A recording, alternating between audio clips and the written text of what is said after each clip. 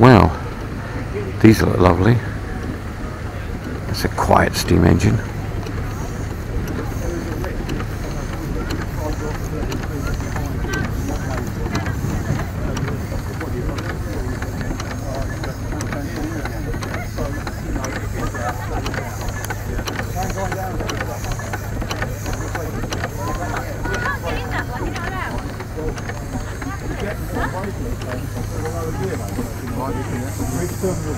Right, but something like this, I mean, with cylinder, yeah, that's not very big, is it?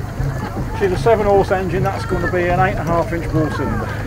But that doesn't look very big. A lot of power to drive this from stationary. You can see the cover here. Look. Yeah. That's all flanged. The actual cylinder bore is in this that there. Well, I can span 8 inches. Right. An engine of this size, 7 nominal horsepower, it's going to have an 8.5-inch ball cylinder. Right. So it's going to be that pulled in a bit. Right. Well, you got about 100. What sort of pressure is it? Well, the boiler pressure would be about 150 pounds, give or take. Right, well, you wouldn't get all of that through the regulator, but you get enough. You mean, you work out the area with an 8.5-inch say times 100 psi. Yeah. And you put 70-80 pounds steam behind it. Yeah. Well, that's less than It's got push on that, isn't it? Yeah, when you go that way. Yeah.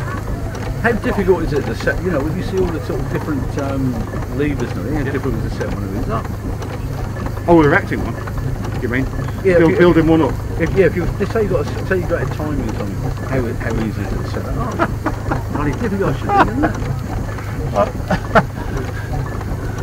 I've never had the pleasure of having to set up an engine, but I'm going to because mine's all in bits at the moment. Oh, really? That pleasure has gone to the cop. Right. You just spend hours and hours and hours. This engine's a little bit complicated. It's actually got 2 completely different sets of valve gears. That's to give it better feel the colours.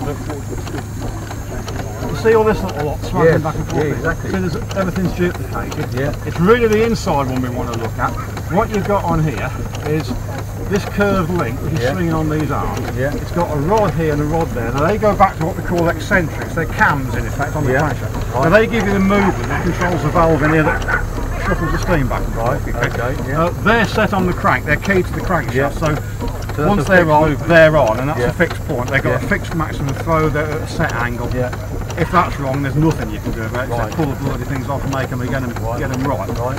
But what you got in here is a valve, piece of cast iron, that's shuttling back and forth across a smooth face with slots in it. That goes to the end of the cylinder, and another slot in the middle that goes to the chimney. This valve has got a cavity in it. As it slides backwards, it uncovers one port and lets steam into the front end. But at the same time, the cavity in it is over this back port, so it lets steam out to the chimney. Then it goes the other way, it reverses. This little lot gives you 2 things. One, it alters the timing so the engine can either run forward or backward. Oh really? Right, yeah. Okay. Oh, okay. Yeah. Right. So actually forward and reverse. Oh, so and the other thing it does, by moving this lot up and down on here, it reduces the length of travel that this valve has, and what that does is it means that the valve is open to the steam for a shorter length of time per stroke. So you use less steam per stroke. So again, that's a bit like your gears. Less steam. You're not using enough to... What you do, you let steam into the cylinder for a bit, then you shut it off, it's trapped in there, it expands and works on the piston, gives up its energy like that. So what you do, when you get started, you give it what you call full gear, you get a maximum port opening, give it oomph, then you leave it, when you get going, you shorten the stroke, advance the cut-off, so you get less steam in, going in, but you get more work out of it. Oh bloody hell, that's really what you can do it forward and backwards, that's how you get it. Good God. It's bloody clever. So it is, isn't it? So if you don't reverse, then so you're putting if normally driving forward, you're putting the pressure on one side of the piston. It works both ways, see? So so you're putting pressure on both sides of the piston. You drive it forward and you drive the piston back. Yeah, you push your piston up and down. Both ways. And you do that when the engine's going forward and reverse. The difference is what position that valve is in relative to the piston. If you understand what I mean, it must make the crank go one way or the other. Oh, okay, it's difficult to explain without getting all the diagrams out. Okay, right, I saw it. Let's look at it. See where the crank is now. Look where that big conrod is, that red crank. He's pretty much halfway through his stroke. So he could go either way.